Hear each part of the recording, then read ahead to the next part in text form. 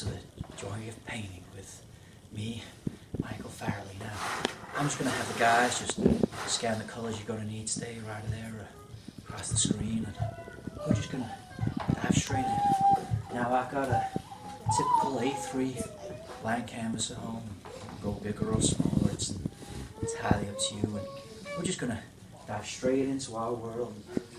First, we're going to take our little 2-inch brush here, and we're just going to dive straight in.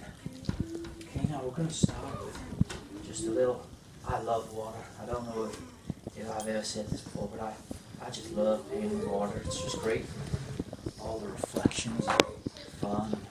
Just getting in there, and we're going to have a nice little pond here in the bottom corner. All those little critters love to come down and get in there and just play in the pond. It's just great. Now, next I'm going to move to some kind of trees, okay? Now, I'm going to take my 1-inch brush, and I'm going to start up here, and I'm just going to speckle. Just going to speckle my trees. Now, you can put these trees wherever you like. It's entirely up to you. This is your world, and you're in charge, okay? So I'm giving myself a nice little tree here. Just a little dab like that. And again, I'm gonna just tiny little strokes just down here, just to give the impression of almost like a grass. Just there we go. Now again, it's entirely up to you. And you can see this is so simple. This strategy, just take it up. Just take it up right there. There we go. There we go. Okay, now we're going to take another 1-inch brush, and we're just gonna bring a trunk down here. Just a nice little trunk there. Just give the idea of a lovely woodland. You can make it as big or as little as you like. It's your world. It's entirely up to you how you want to paint it. Okay, now I'm going to take my small brush, and I want to paint me a house to live in. Okay, now, do you ever dream of having a nice house in the woods? Well, now's your time. Now's your time. There we go. So I'm just gonna paint my house there. Just somewhere for me to live and watch the ducks on the pond, just frolicking and just having a great little duck life. And there we go. Just gonna cover that in there. There we go. Now, without cleaning your brush, you're gonna take another brush. I'm just gonna add some windows. Just make it nice and simple. It's your house. It's how you want to live. It's that house that you've always dreamed of. There we go. Just put that one down there. Okay, and then we're going to color the rest of the house in. There we go. And as you can see, it's just that easy. Just to get some really kind of sophisticated technical looks just from what is a very simple picture. Now we're going to go back to our 2-inch green brush, because like I said, this is like a forest scene, okay? So all those critters gonna need somewhere to live. So we're just gonna add just some trees just above the house, make that house feel all nice and warm and secure.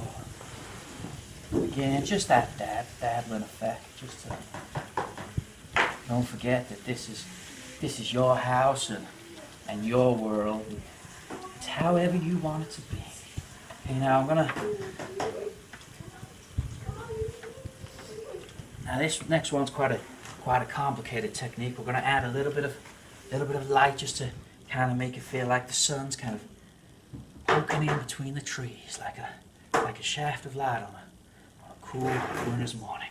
Okay, so just a little bit of sunlight, just coming in through the trees there. You can just the idea of sunlight. Now we're going to take another 1-inch brush, and there's no point in having a house if you can't get to it, or So we're just going to add a bit of a path, just through the woodland, around the pond, just so you can there's no point having a house if you can't get to it. So just gonna add a bit up here, just going right up to the door, there. Okay, and then what we're gonna do is we're just gonna add just the idea of kind of a field here for you and your kids to enjoy and play on. So there we go, we're just gonna add a little bit of a field there, just to give the idea. And then we're going to add just some plants around the pond. There we go. And you can see the way the colors blend together, and that's okay. This is your picture, it's your world. Just going to add another little tree trunk there, and that gives the idea that there's some more trees than there are. There we go, and then we're going to go back to our 2-inch blue brush and just put in some sky. There we go. Adding some finishing touches there, maybe just a little bit more green. And you know what? I think you've got yourselves a picture right there. That's your dream house in the woodland. So thank you very much for welcoming me in your homes, and I hope you got your paints out too, and you too can have a go at this easy technique of painting and enjoying. Now, I'll see you next time, the joy of painting.